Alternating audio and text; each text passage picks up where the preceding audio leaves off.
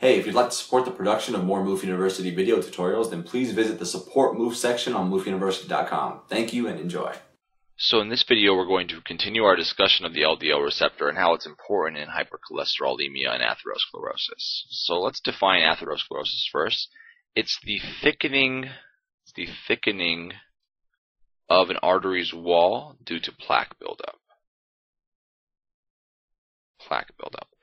So normally an artery looks like this. We've got this little tube basically that blood can flow right through and eventually get to tissues that line the capillaries. Okay, so blood of course carries oxygen and a bunch of nutrients to these tissues. Okay, so this is what normally happens. We have the blood going through. This is a normal artery. Now what can happen is in an atherosclerotic artery, atherosclerosis, we could basically have a plaque built up in the wall of the artery. So this here is a plaque. And this plaque, as you can see here, it basically cuts off the blood's ability to flow through the tube, that is the artery. So we got an obstruction of blood flow here.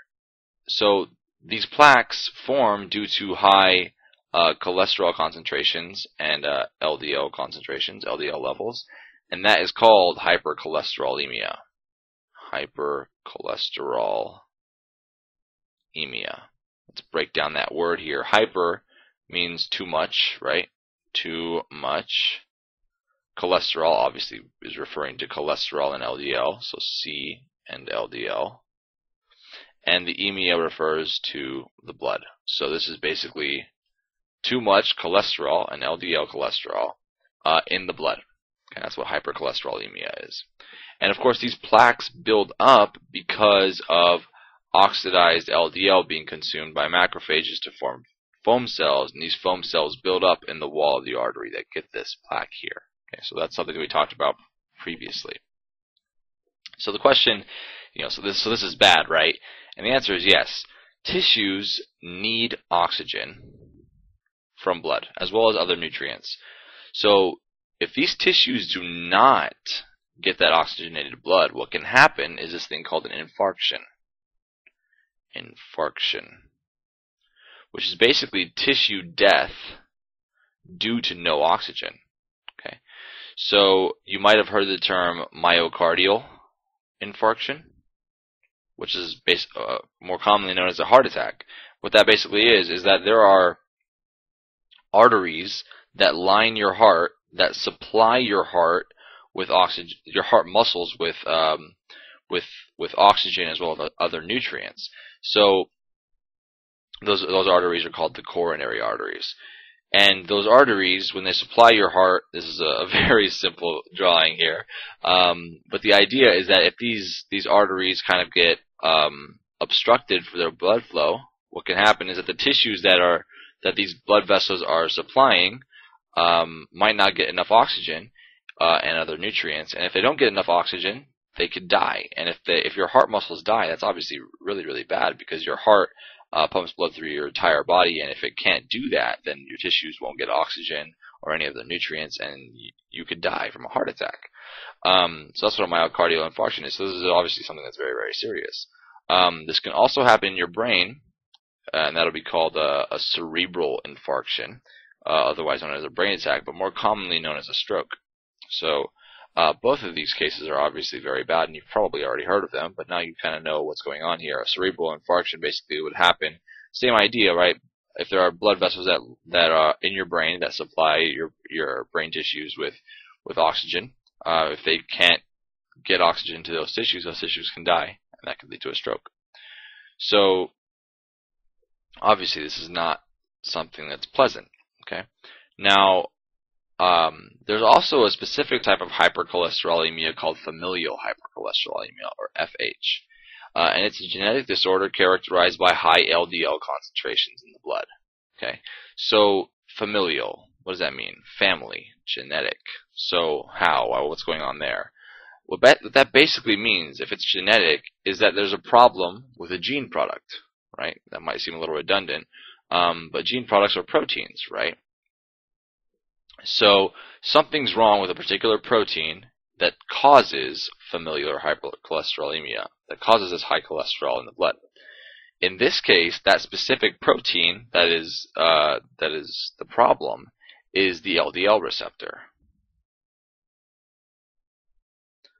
So two things basically could be the case. Either there's no LDL receptor being made, so there's no LDL receptor protein synthesis at all, or there's too few functional LDL receptors. In either case, people with familial hypercholesterolemia don't have either they don't have enough of this receptor to take up LDL into their cells. So basically, the take-home point simply is that in familial hypercholesterolemia, LDL is not being taken up by cells. So what ends up happening is that the LDL stays in the blood. So if it stays in the blood, we have a high, no, I meant to put high, there's a high concentration of LDL in the blood, which of course we know is damaging, right? Because it can form the oxidized LDL, form cells, and so on and so forth. So the question is, how is this treated? Well, if an individual has no LDL receptors at all, and they're a homozygote for this trait, they need a new liver. And so, in that case, transplants are necessary. Okay. But if there's just less LDL receptor, which means just not enough, in that case of a heterozygote, what can happen is that they would want to decrease the amount of cholesterol in the cells, so as to increase uptake of cholesterol from the blood. Right? So basically the idea here is to decrease the amount of cholesterol in the cells so that the cells can in fact take up cholesterol from the blood, right? And specifically LDL cholesterol. So there are drugs that are called statins, which we mentioned before. Statins inhibit HMG-CoA reductase, which we mentioned, of course, was the committed step in cholesterol synthesis. So the idea here is that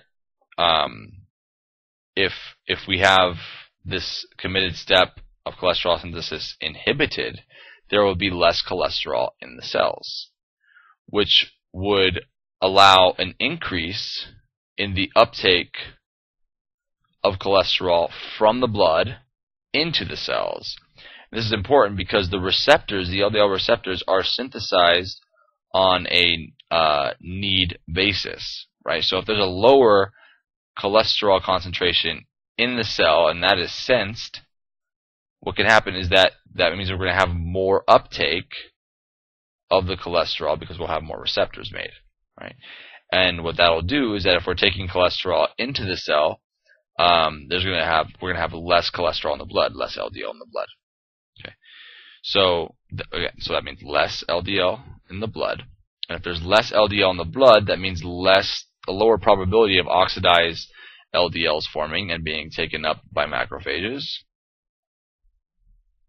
And if there's less of those being taken up, we're going to have less foam cells forming, which means less plaques would form, which means we'd have less atherosclerosis and less cardiovascular disease.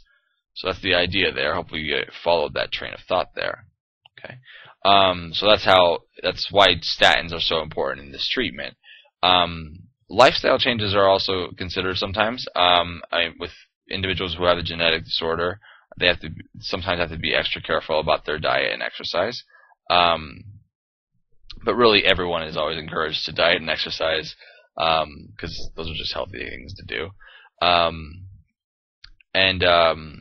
Yeah, so I hope that video makes sense. And again, to be clear, none of this is to be taken as medical advice. I am not a healthcare professional. If you genuinely have any concerns or questions about your health, definitely consult your physician. Anyway, I hope that video was helpful in looking at this from an academic perspective. Thank you for watching. Thanks for watching. Be sure to like, comment, subscribe, and don't forget to share the video with anyone who you think might find it helpful. Thanks, and happy studying.